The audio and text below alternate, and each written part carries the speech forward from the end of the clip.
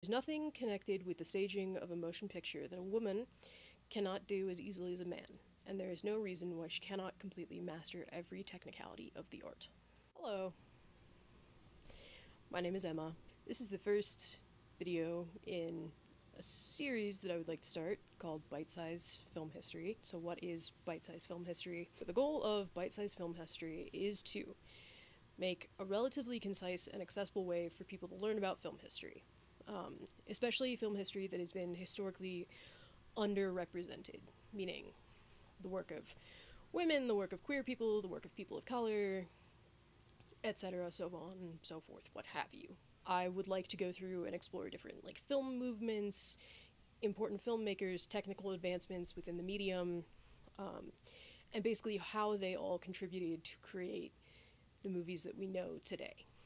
To start off the series, I thought that I would talk about a super early filmmaker who I've been really interested in since I learned about her in film school. Her name is Alice Guy-Blache.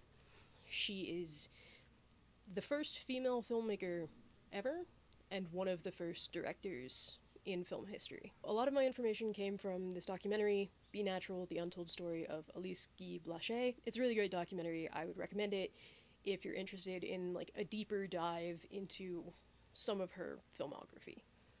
Ms. Blache was the first, and for over a decade, the only female filmmaker. We don't have a great idea of the exact number of films that she did in her career.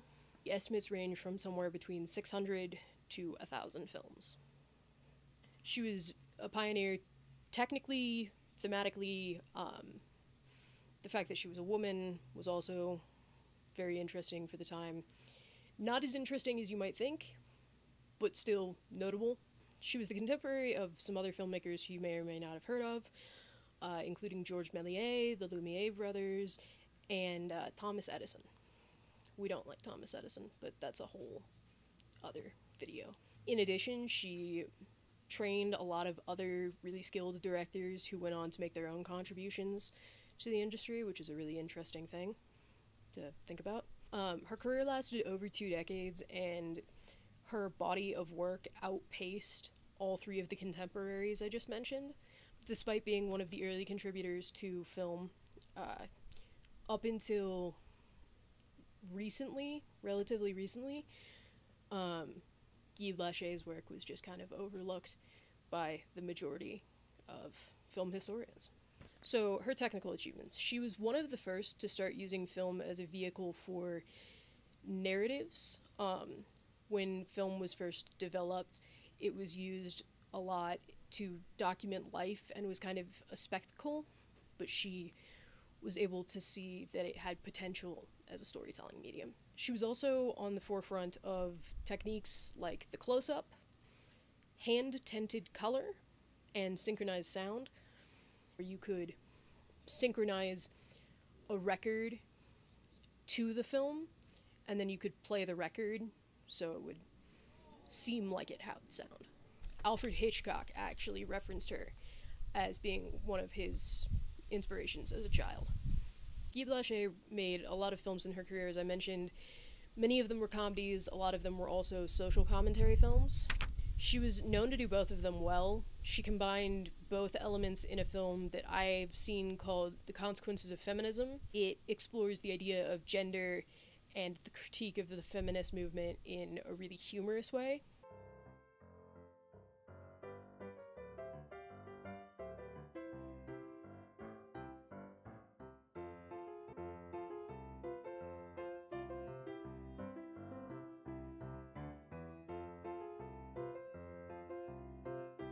She was also known for her inclusion of really strong and interesting roles for children, which was not super common at the time, as well as, we'll get into this in a little bit, but she founded a studio called Solax, and during that time, they were making a lot of westerns because they were very popular, and a lot of the westerns that came out of her studio were known for having strong roles for female characters. She made films on a variety of issues, including anti-Semitism, and she was actually the first person to direct a film with an all-black cast. It's a film from 1912, with all that entails. But she is the first person to have directed a film with an all-black cast, so worth mentioning. Her maiden name was Guy, so Alice Guy became a secretary to Léon Gaumont. Gaumont was involved in kind of the race to make the motion picture profitable. It was a really big thing in the late 1890s, I guess the mid-1890s, because it finally worked in 1895, but through then there was this big push to see who could successfully project a motion picture and make it profitable to people.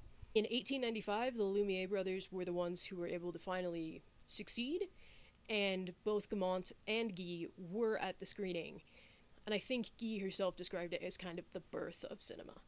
A year later, she was still the secretary of Léon Gaumont, and she proposed using a camera to go out and shoot some short, scenarios with some friends of hers, and Gaumont agreed on the condition that it did not affect her work.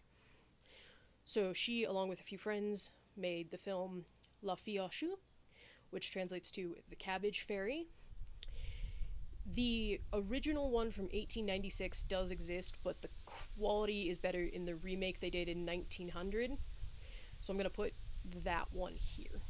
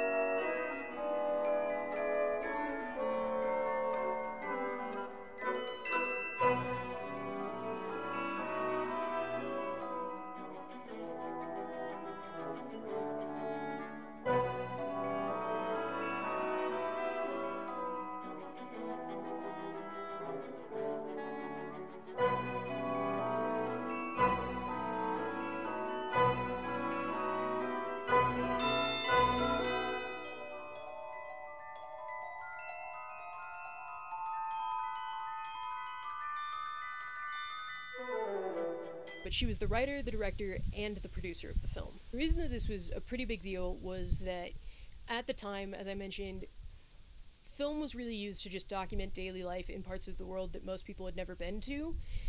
And so, though it was kind of limited, this mythological kind of story that Guy was telling was one of the first fictional narratives to appear. The Cabbage Fairy became incredibly popular, and in 1897, Gaumont named Guy the head of production for films in order to try and sell Gaumont cameras. From there, she developed the Gaumont house style.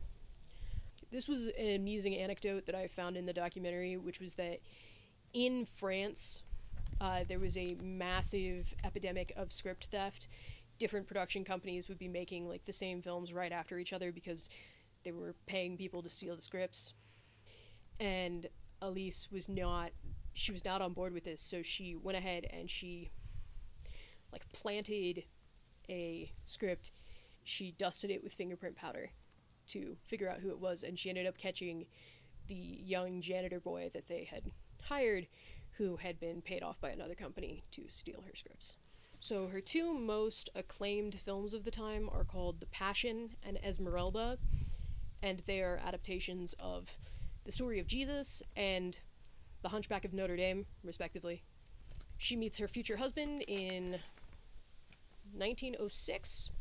He's a cameraman for one of her films. I feel it's important to tell you that none of the things he shot were usable. You'll see why I find it important to tell you that later. But in 1907, they get married. She leaves her job at Gaumont, and they move to America. This brings us to the Solax period of Guy-Blache's career, because at this point she's married, and now she is. I mentioned his name was Herbert Blache, right? Hopefully, otherwise we'll just insert that clip there. So Herbert still works at Gaumont, and he is producing films for them in the States. He hires a woman named Lois Weber. She was also known as Mrs. Smalley at the time. And Under Alice's guidance and instruction, she became she became the first female director in America. First female writer and director in America. So in 1910, the Gaumont studio space was not being fully used, so Alice went ahead and she rented the space. From there, she was directing and managing all aspects of the Solax productions. Gaumont was actually the company who was distributing Solax films internationally as well, so they continued the working relationship there. In 1911, she bought land and built a Solax-only studio in Fort Lee, New Jersey, which was kind of the Hollywood before Hollywood. In 1912, she started experimenting more in her films. There were new techniques, new special effects that she was trying. She also was editing her own films at this point and was training other people to edit, which I found really interesting. Herbert ends up eventually leaving his job at Gaumont, and Guy-Blache appoints him president of Solax, and he founds Blache Features, where they both direct and produce. The beginning of World War I and the economic depression pushed both of them to start doing contract work for other companies. The film industry begins pushing west. We have to thank Thomas Edison for that. So Herbert leaves his family to go to Hollywood, and he takes an actress named Catherine Calvert with him as his mistress. Do you see why it was important that I tell you that his camera work was not usable? One of the Solax buildings burns down. Alice catches influenza during the Spanish flu pandemic, which had to suck. So she moves to Hollywood with her and Herbert's 2 children, who's the assistant director for 2 of his films. And in 1920, her final film, Tarnished Reputations, is released. Solax has to be auctioned off because of the economic issues that are happening, and she ends up returning to France with her 2 children. So after Alice returns to France in the early 1920s, she tries to start making films there again, but no one is willing to hire her. The history of the Gaumont Company ends up being published. Alice is not mentioned. A documentary filmmaker makes a film about the abandoned Fort Lee, New Jersey, credits Herbert with Solax, which we don't love. Gaumont himself in 1939 asks Alice to work with him on a revised version of the Gaumont Company history, talking about her work in film. While she's doing this, she learns that a lot of her films have been credited to an assistant director that she worked with at the time. Unfortunately, the second edition of the History of the Gaumont Company, as well as a article by a journalist who Leon Gaumont specifically told to talk to Alice, are published without mention of her. Leon was really trying his best, and just every historian was like, on the contrary, no. Georges Sadoul is one of the first people to write an academic history on film. He incorrectly credits Guy-Blache with a film titled Misadventures of a Calf's Head. She would hold a grudge about this for the rest of her life. Honestly, can't blame her. Her films The Passion and Esmeralda are credited to her assistant director. La Fille aux Choux, The Cabbage Fairy, is credited to an actor named Henri Gallet. Later, Sadoul would kind of admit that he had just kind of gotten all of his information through hearsay, which is really great to know that, like, the first text on film is just mostly hearsay. At the end of his life, Leon Gaumont would write to Alice and tell her that she was one of his closest contributors and he really treasured working with her. Still, no one feels the need to publish Alice's name anywhere in regards to Gaumont's history at all, so that's awesome. Unfortunately, she spent the later part of her life trying to track down her films.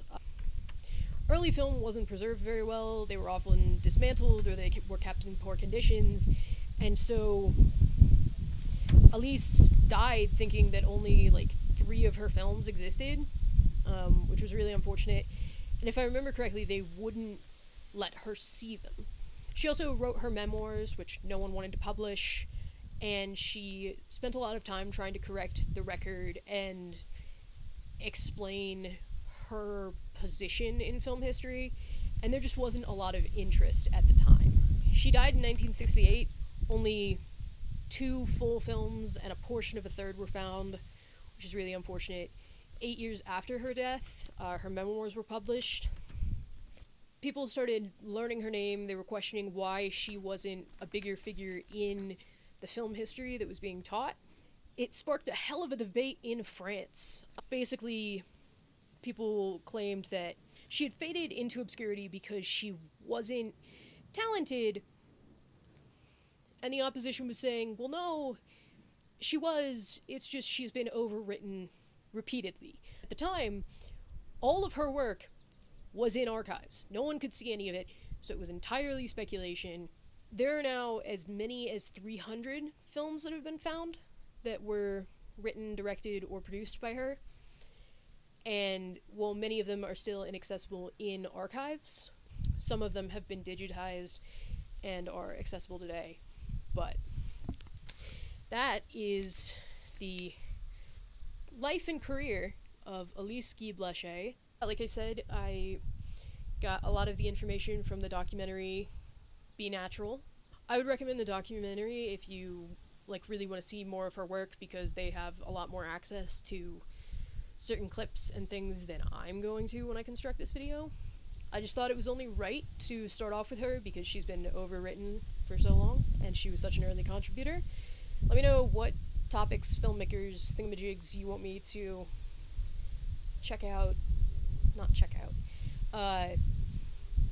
cover soon. You can find me doing movie reviews on Instagram and all sorts of other random stuff, but it's been a pleasure, and I hope to see you soon. Bye.